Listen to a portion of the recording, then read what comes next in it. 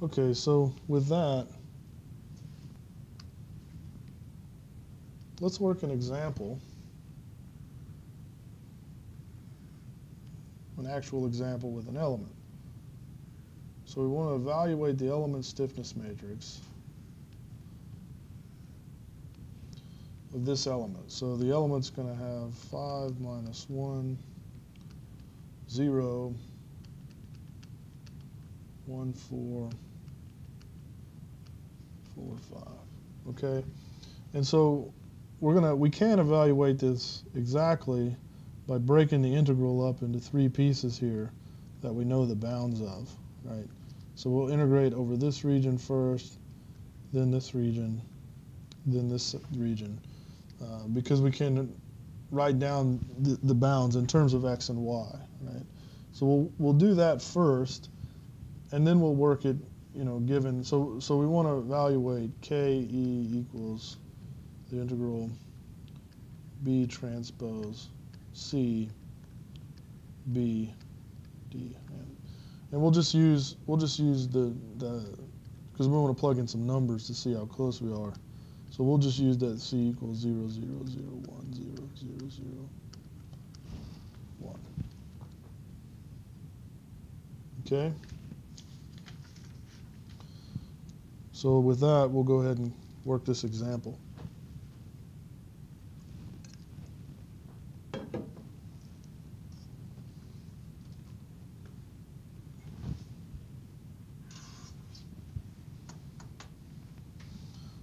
All right, so the first thing we need to do is develop the shape functions for this element, right? So we'll have that x is equal to 1 x y x times y.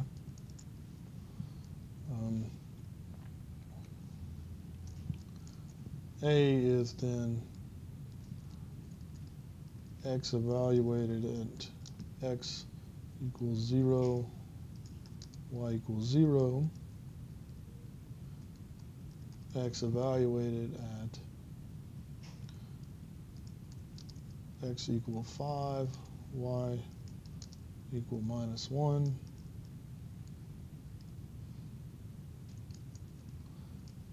x evaluated at, I guess I should give the node numbering, but it's in order, right? So it's 1, 2, 3, 4. So it's the standard kind of counterclockwise ordering that we've been using. 4, y is 5,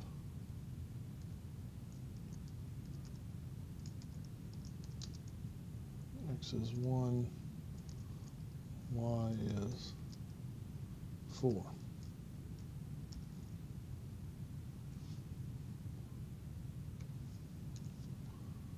So that's A, and our shape functions will be x dot inverse A, right? So those are our shape functions for this element. We can then build our B matrix. So B matrix is the derivative of each shape function with respect to x, where I goes from 1 to the length of n.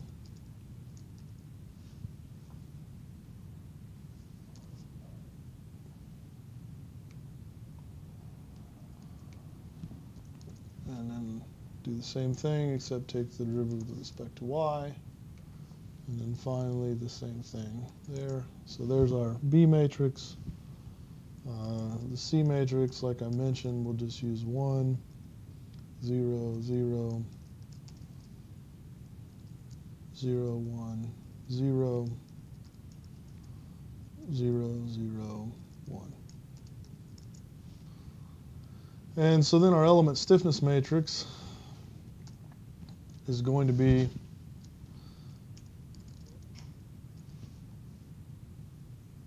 double integral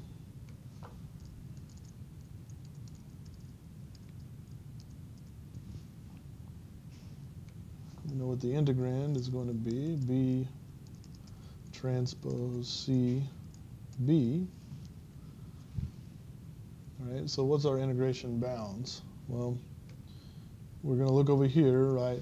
We're going to integrate in the y direction first, so if we're going to integrate from this line to that line. So this line is minus 1/5 x, and the upper line is 4x. Right? And then that's going to go in the x direction from 0 to 1. So we're going to integrate y x. All right? So that's the first region. We're going to have to add the second region and change the integration bounds. So the lower integration bound is the same for the first region.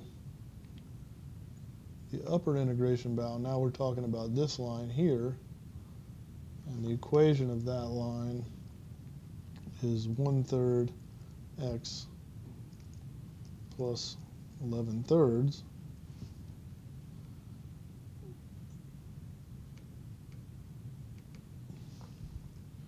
And the integral in the x direction is 1 to 4.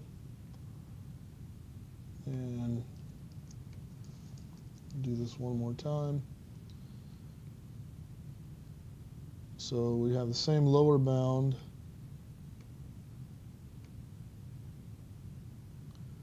The upper bound here is minus 6x plus 29. And we're integrating from 4 to 5. All right.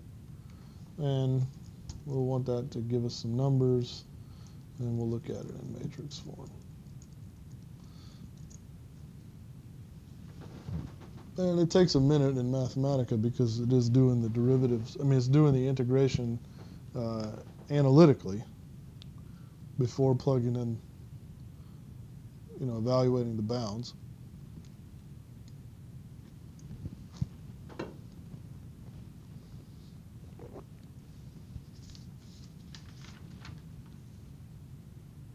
So while that's working, we'll go ahead and start working on our shape functions. So we know what they are, but we can also derive them very quickly, right? So there's our result. So let's work on our, these are isoparametric shape functions. So 1 xc eta xc eta, our A iso is going to be xc minus 1 eta minus 1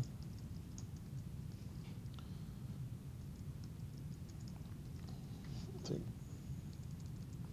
it might be easy just to copy this.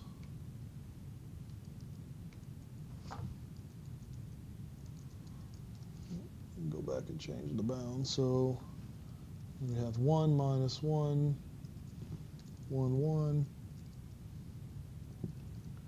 and minus 1, 1, right? So then our isoparametric shape functions are x iso dot inverse A iso.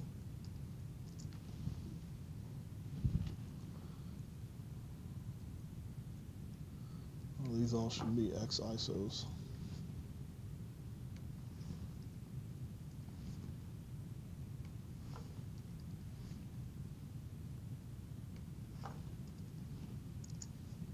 So there they are. They should be exactly what I wrote down earlier. Okay, so now then we can define our x mapping, right, is the coordinates, the x coordinates, so 0, 5, 4, 1, dotted with n iso, and y is equal to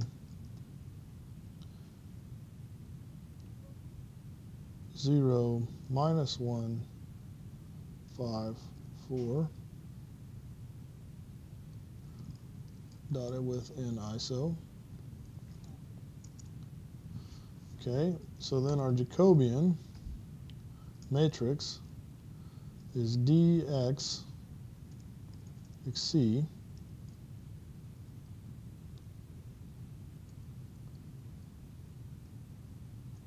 dx eta 0.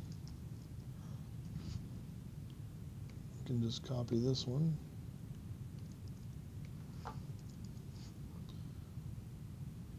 Except now these are y's.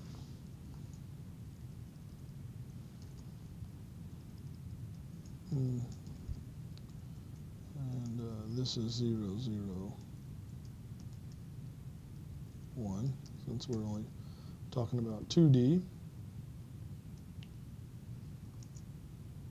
All right, so we'll go ahead and define J star to be the inverse of J.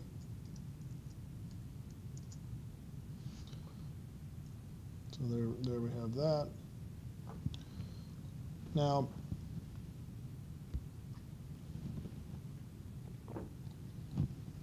our new B matrix is going to be J star times, well, B iso is going to be J star times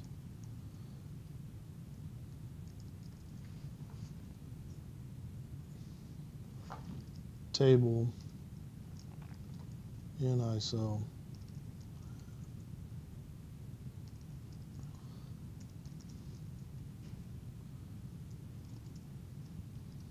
So we're basically doing the same operation up here as we did up here. It's just now we're going to use the derivatives of the isoparametric shape functions with respect to xc and eta. And then we multiply it by J star to get the transformation we need.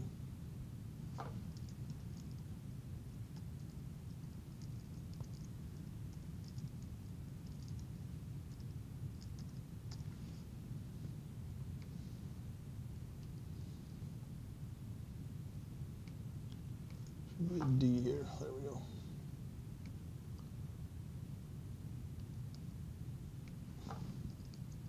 So then this is with respect to eta.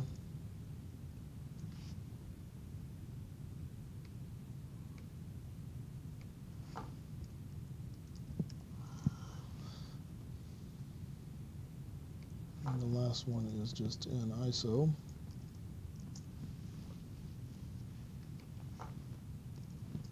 We'll simplify this guy. All right. So now we're going to define the integrand, right? The integrand function, and I'm going to define it as a function of x and y. You'll see why in a second. Right. So it is B iso transpose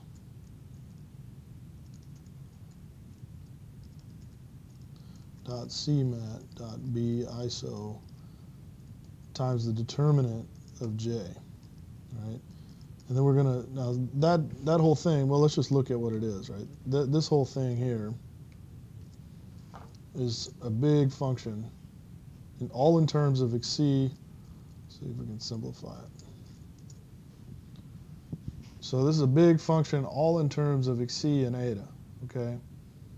So those are the entries of the stiffness matrix in terms of xc and eta when you evaluate them properly, evaluate the integrals. So you can see, first off, one thing to point out is these are not polynomials, they're rational functions, right? So it's some polynomial divided by something, and it can't be simplified out. So right there, that should put up a little bit of a warning sign in that our derivation for Gauss integration assumed polynomials. And so when you have these rational functions, your integration is not going to be exact, but we'll see how close it is nevertheless. So anyway, I'm going to define a function of x, and I mean I'm using x and y, but it could be anything. Maybe not to confuse you. I'll use because it's not the same x and y as a transformation. Let's use something else. Say n. Well, let's use L and K. Okay. So with that, then we're going to evaluate this at eta.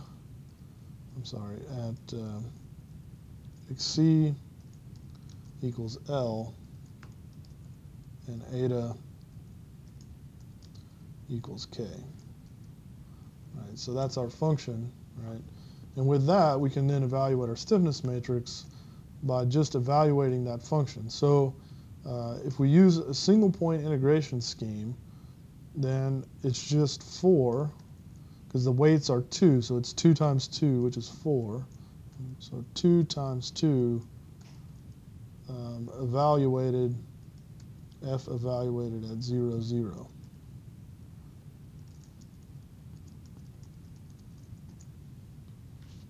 Let's put it in numerical form. Okay, so there you can compare.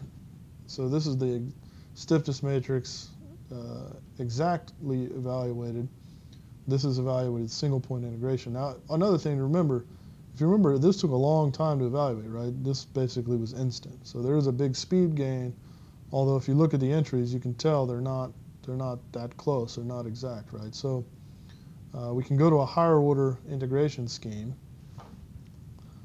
So now we'll use a 2 point by 2 point. So there the weights are 1, but we evaluate at positive and negative square root of 3, right? So we'll evaluate the function at square root of 1/3, square root of 1/3, and then should be minus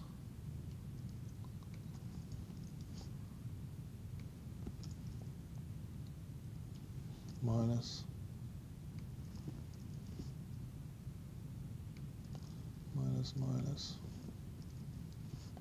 plus plus. So with that, now if you look, we're a little bit closer. Yeah, not exact, but anyway, the reason is because the Gauss integration scheme is not exact for rational functions. So, you know, we gain a lot of speed, we lose some inaccuracy, but it turns out for most cases, this can be accurate enough to give us pretty good solutions. You know, this is an example of how you use Gauss integration to evaluate a stiffness matrix. Of course, we could also go to even higher order, and this would approach the exact answer if we used enough integration points.